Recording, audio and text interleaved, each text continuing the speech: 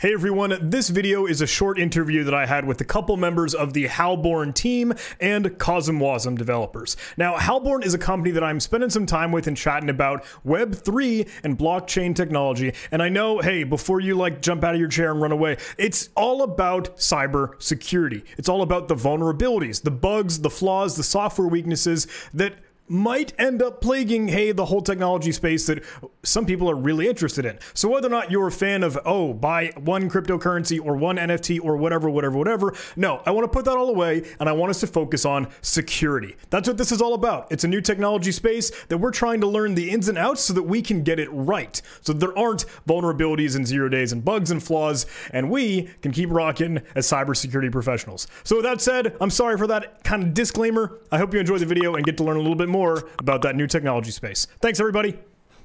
Alrighty, well, hey, thanks so much for tuning in. Anyone stumbling across this video here, but I am excited and interested to chat with these folks on a new vulnerability that's been kind of introduced and remediated. But before we get the ball rolling, I would like to let these gentlemen introduce themselves. So, Simon, can I kick it off to you? Who are you, my friend? Absolutely. So I'm Simon, one of the co-founders of Confio. My background is software development. I work on CosmWasm development for the last 2 years. CosmWasm is a smart contracting engine for the Cosmos. Yeah, I'm doing that. I'm the managing director of Confio.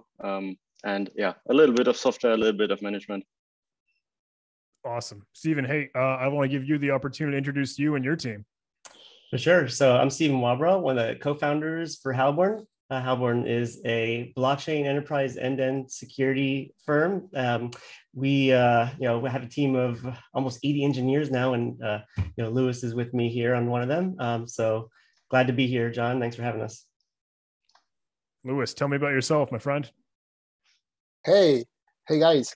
Well, I'm Luis Quispe Gonzalez. I have been involved in offensive security for around 12 years. Now I'm leading the CosmWasm security team at Halborn. Awesome. Well, hey, thank you so much, everyone. I'm excited to get this group together and just chat a little bit. But Lewis, I think you might be the one kind of setting the stage for the story here. From what I understand, you uncovered an interesting gimmick, a little flaw, a little bug, a vulnerability. Do you mind telling me about what you discovered? Yeah, sure. I will try to do a quick and a not so technical summary of what the vulnerability is about. So if we start from the basics and we talk about addresses, in general sense, the addresses, general sense because it can vary from one blockchain to another, but it represents a user or a smart contract in a blockchain. It's like an alias. So does it mean that any user can create any address with whatever combination of letter or numbers? I don't know, like Porky 001, not so fast. Depending on the blockchain you are dealing with, the format you use will be different. So, for example, in Ethereum, talking about Ethereum, they use hexadecimal format. So all the addresses has 42 hexadecimal characters. That's Ethereum. On the other hand, if we talk about blockchains that are built upon Cosmos SDK, they use a format called beg32. And what's that? It's a format that has 3 parts. The first part, it's called a human readable format. And basically, it's just a string that identifies a blockchain. For example, if we talk about Terra, the human readable part, it's called Terra. In Secret Network, it's called Secret, and so on. A second component is the separator, that in this format, it's always the number 1. And the final part, it's called the data part, that is at least 6 characters long, and it's a combination of alphanumeric characters. We only exclude 4 characters. There are the 1, the B, the I, and the O. At the end, we have 32 characters to play with. That's the Y of the name. So what is really interesting is that the beg32 format specifies that the addresses can be all lowercase or uppercase, but not a mix. So what did we find here? Cosmos SDK change that used CosmWasm as a smart contracted platform did not normalize the address. What does it mean? That when you verify an address in CosmWasm, the lowercase version and the uppercase version are treated as different addresses.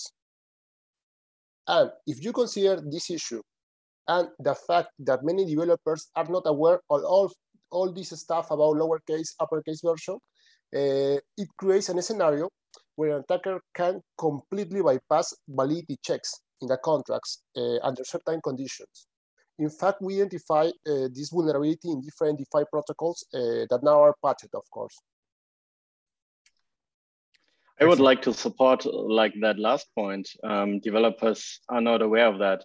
I am working in this technology and building on this technology and looking into the specifications and writing implementation in both JavaScript and Rust for 2-3 years now, and I was not aware of that.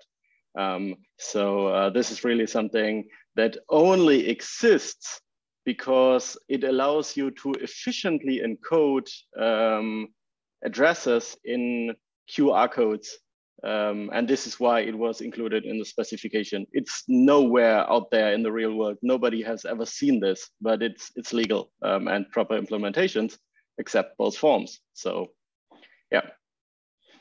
Well, thanks, Simon. I'm glad that you were kind of chiming in there because I did want to turn it over to both you and Steven because I realize and I understand, hey, with discussion of vulnerability, with discussion of this thing, it's a bit, hey, fragile and sensitive. So I'd more than happy to let you kind of color the picture in here. What is CosmWasm and Cosmos and all this, and why is this vulnerability so important to address? And what are the odds and ends of it that we might not be thinking of? Yeah, I can start really quick, and then Simon's the expert with the language for sure. Yeah, he could speak to deals, but what finding things like this, an example of what could happen is you can like bypass validity checks, you could duplicate liquidity pools, you could permanently lock tokens with this if you exploit it. So the impact is very, very severe if it is exploited, and the blockchain is something where people lock their funds on there, so there could be millions, potentially billions at stake sometimes. So this is a big risk. And CosmWasm is one of the languages that supports and is built on all this. So Simon can explain a little bit about the language. So yeah, I can explain a little bit about the module system of Cosmos in general. So Cosmos is, or Cosmos SDK to be specific, is a framework to build layer 1 blockchains. So every blockchain that is built on Cosmos SDK is running completely independent, but they share a set of basic components, off-the-shelf components, things like governance or basic tokens. You don't want to re-implement that for every blockchain that you use. And also you don't want to build your own clients for every blockchain that you create. So it's gotten kind of handy to share common functionality between different blockchains. But it's still modular. You can choose what you want to have. You can add your own things. You can also customize the things that exist because they are kind of what you want, but not exactly. And one of the modules that Confio created for the Cosmos SDK, we are not the creators of Cosmos SDK, but we are the creators of one particular module for the Cosmos SDK, and that is CosmWasm, or XWasm in Go speak. And that allows you to add a smart contracting virtual machine to your chain that allows you to dynamically run code that is uploaded either by arbitrary users in a permissionless way, like we are seeing on Juno or Terra or Secret Network, or you can use it in a permissioned way where only governance is allowed to upload smart contracts. This is something that we are seeing in Stargaze and Osmosis, for example. So even there with this module that we provide, it's still very easy to configure it in the way that you want it to be configured. And yeah, usually in Cosmos SDK, people decode their back32 addresses to raw bytes. And as soon as you do that, you don't mind which printable representation was used before. because if it's uppercase, lowercase, it doesn't matter. They all contain the same data. This is how the specification was written. But then for writing smart contracts, we wanted to make it a little bit easier and a little bit more convenient and a little bit more user-friendly, developer-friendly, easy to print, easy to debug. Yeah, you know this stuff. And we took a little bit of a shortcut, which was then creating the issue. We basically encouraged the user to say, yeah, you can use this printable representation straight away. You don't have to convert it to the raw bytes. And this is something that was not the way the specification intended to, and we got bite by that. Because there are obviously two different representations of the same address, which we were not aware of. And this is something that is particularly an issue in CosmWasm smart contracting. Some of the smart contracts, not all of them, if you convert them to raw bytes, which you can, you don't have this issue at all. We don't see that in Cosmos SDK development because there you always work with addresses based on raw bytes. You always decode the address when you get it in, and you encoded it when you get it out. But for all the computations, it's always used in raw bytes representation. So it's really something that is happening on the CosmWasm stack. It's our fault. It's completely our fault because we did not see this in the specification. But we found a good way to fix it now. And there's for those maybe unfamiliar with blockchain, there's I think 20 different blockchains deployed out that are using CosmWasm underneath it, and other variations of it. Solidity is a really popular one for like Ethereum. That's the language that you code smart contracts in. And there's also some blockchains that use something called Substrate, like Polkadot. There's Haskell is used for like Cardano. So CosmWasm is one of those that's providing a mix of the Cosmos SDK for it's kind of like the network consensus layer, and then the WASM, which is WebAssembly, which is in Rust and usually runs the programs and contracts on top of that. So it's a mix for it. So this is that particular chain here. One's like Terra, which is probably the most popular and the largest that people have heard. Can I ask, Simon, what were kind of the steps taken to go ahead and fix that? I mean, from my understanding, hey, it's the differentiation between lowercase and uppercase. Do you just force lowercase? Do you take some better normalization and validation in that address verify function? Or what did you do to fix this here? So when we received this report from Hellborn, we really thought about, okay, at which level of the stack do we have to fix this? Because obviously you could blame the contract developers and said, yeah, you have to convert this to raw bytes, it's your problem. However, we encourage them to use the printable representation, so it's also kind of our problem. And also, we don't want to leave everybody out there with deployed smart contracts in a very dangerous situation with this.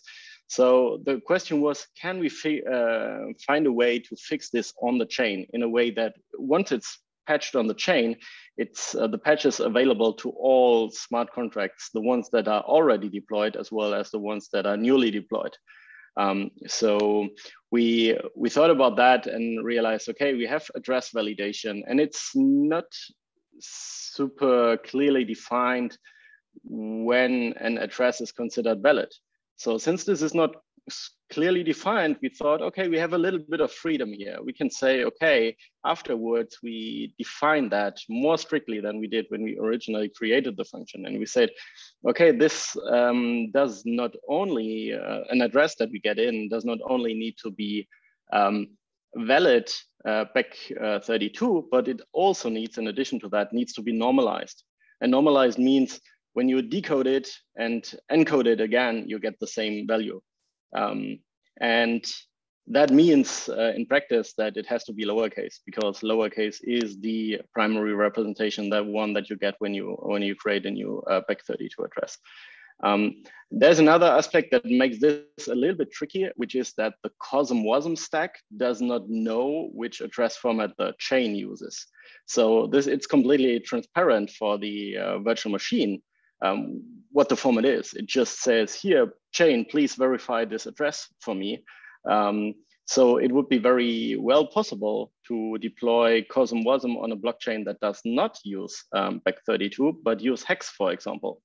And there we have the same situation. If you have the address format that is popular in Ethereum, there can be mixed case representations of the same address. And the fix that we found then, after carefully considering the options, was one that not only works for Bech32, but also works for hex and DID and whatever address formats people are already brainstorming for the future.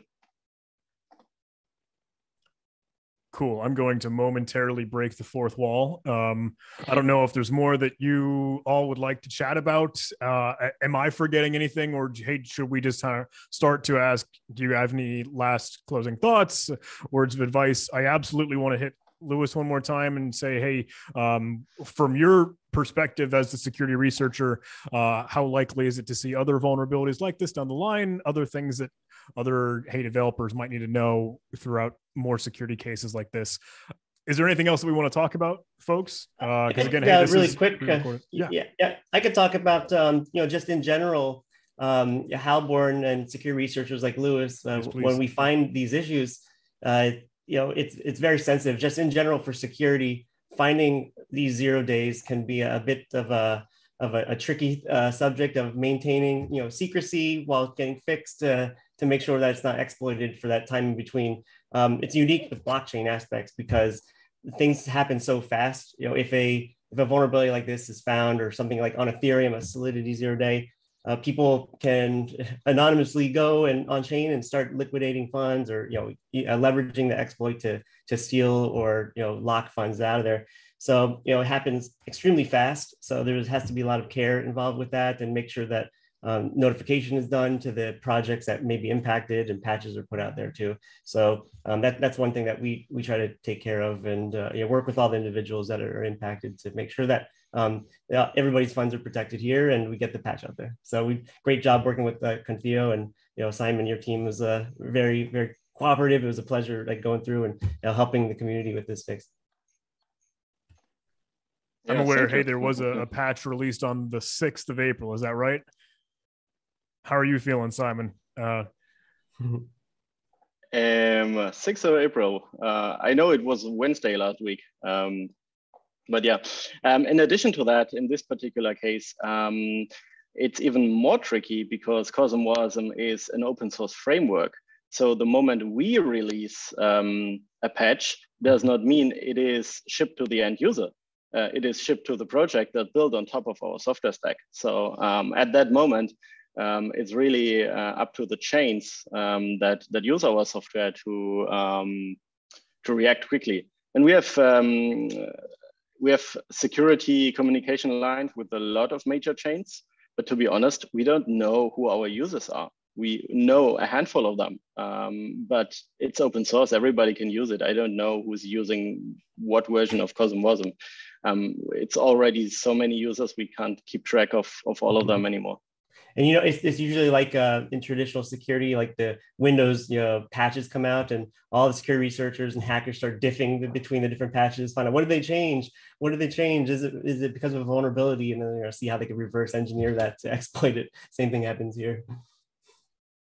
Yeah, even worse. I mean, the patch is open source. It's not that you have to reverse engineer anything. You just have to understand the patch. Yep, the logic. Yeah, find the logic what it's doing. Yeah, and I would like to highlight an important aspect, and it's that the patch is out there. You can use it, but of course, the key part is that you have to use it. It's like having a super anti-cross-site scripting library that can do whatever. But if the developer does not use that library, at the end, the input-output on a web page can create a cross-site scripting situation. It's the same here. If the developer doesn't validate the function with the address, I mean, if he doesn't validate the address with a address validate function, at the end, it will happen again. And that's why it's important to the awareness for the developers about what are the key issues in the actually in the blockchain world. In this particular case, in that CosmWasm contracting platform. So just to highlight what are those key aspects they should focus to not create bugs in the smart contract. Absolutely. So education is key. We are working on improving the documentation. We are launching CosmWasm Academy later this year as Confio, which is a training program that guides newcomers through the basics of CosmWasm. And we'll make sure to get a lot of well-educated CosmWasm smart contract developers out there who avoid the basic mistakes. We can share some of the possible consequences that can happen because of this issue. For example, we are talking about bypass validity check. What does it means? What is the effect in the defined word?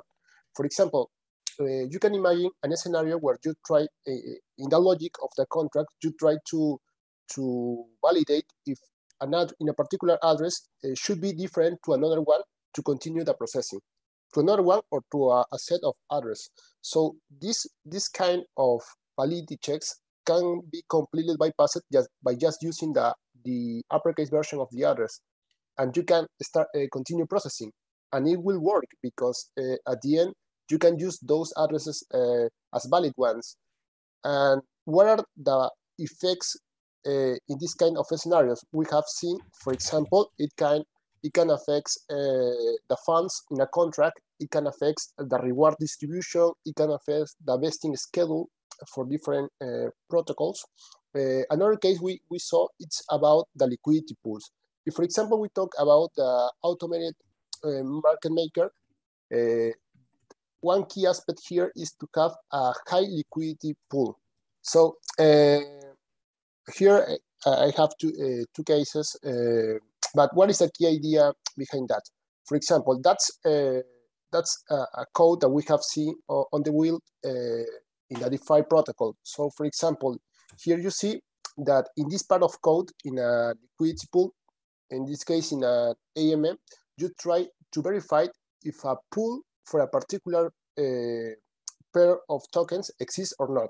If it exists, you don't allow to create another liquidity pool for that pair of tokens. And that's important because for those kind of protocol, if you fragment the liquidity, that's bad for the protocol, that's bad for the user, it increases the fees, and it's not working, it's not good. So in this case, if you see, here you have the key for the pairs. And if you see that the code of this function, you see that at the end, you turn the information about the asset that at the end, if you see here, it's just an address, you turn this into bytes. And this function tries to verify if a specific pair exists or not. So if you create a pair with a token with a contract address that it's in uppercase, you can create a repeated pool, and you can do it until 4 times. At the end, you have 4 liquidity pools, and again, you fragment the liquidity for the AMM protocol, and it creates that unexpected situation. Some consequences: a reduction of pool liquidity, that is key, as I mentioned, and in some scenarios, it even helps attackers to bypass other restrictions to withdraw more tokens than they should. That's obviously, again, bad for the protocol. Another example for money market, for example, here you try to execute a swap, a specific asset to USD. So if you see the code here, it contains an address. And if we see the implementation, you see that you are comparing the input contract address again and a specific one. And so if you can bypass this restriction by using an uppercase version of the address. Consequences: an attacker can swap all or almost all tokens, and legitimate user won't be able to unstake their tokens, or will receive in return much less than expected. From my side, it has been clear that, it's been another incident that shows that blockchains really need to think about their security patch policies. We have seen groups discussing putting out community proposals to upgrade software and this kind of stuff in a situation where you should have acted yesterday and can't afford to put out a community proposal to vote on a software upgrade for 1 or 2 weeks. This is not a software development problem. This is not Confio's problem, but this is something that the ecosystem has not answered. Yep. Yeah, there's some ecosystem problems just in the way blockchain works and some of the community where, if you have an operating system like, a Windows update, you'll get those notifications to patch it. But sometimes it's your responsibility, just like Bitcoin, where you become the bank and you're responsible for, holding your funds and your key.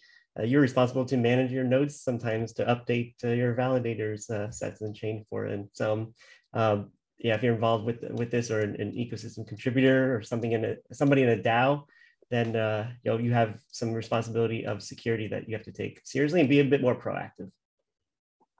Yeah, as you know, security in the blockchain world is relatively new comparing for, let's say, traditional technologies like the web world or the mobile world. So we are working, actually, we researched about these topics. We try to create always top 10, a top 10 of common issues that affects the blockchain world in different flavors here in CosmWasm, but for different blockchain.